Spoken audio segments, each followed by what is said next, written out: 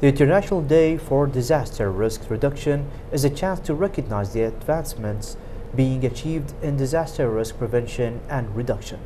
In this regard, the United Nations in Kuwait organized a workshop. This comes in framework with the support of Government of Kuwait in convening this awareness briefing seminar on the occasion of the International Disaster Risk Reduction Day. More the following report with Hadi Fahad. The International Day for Disaster Reduction, held each year on 13 of October, celebrates how people and communities around the world are reducing their exposure to disasters.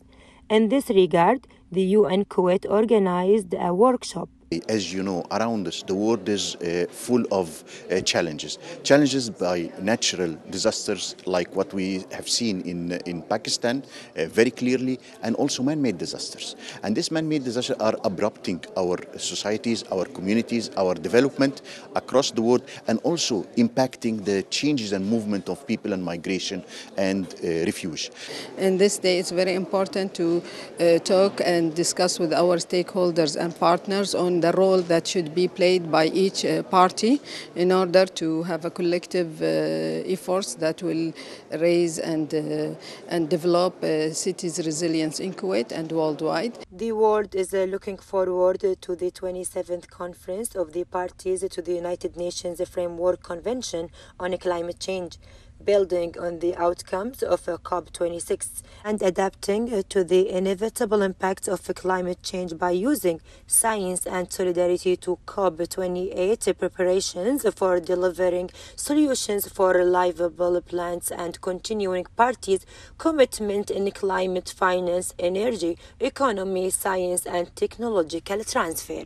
All the GCC countries part of the Kyoto Protocol, all the GCC countries were taken part in all the negotiation to the Kyoto Protocol, and also they participate to the negotiation of the Paris Agreement. Holding the COP in the region is not the first time. We had the 2012 COP was held in Doha. And now COP back again to the region, and that is indicating how the GCC country look into the importance of the climate change. It's on the top of the agenda, where all the GCC country is looking and invest heavily to protect the environment and to enhance economic diversity. So most of issues and solutions have been recommended by the United Nations. From the UN House at Mishrif area, I'm Hadi Fahad reporting to KTV2 News.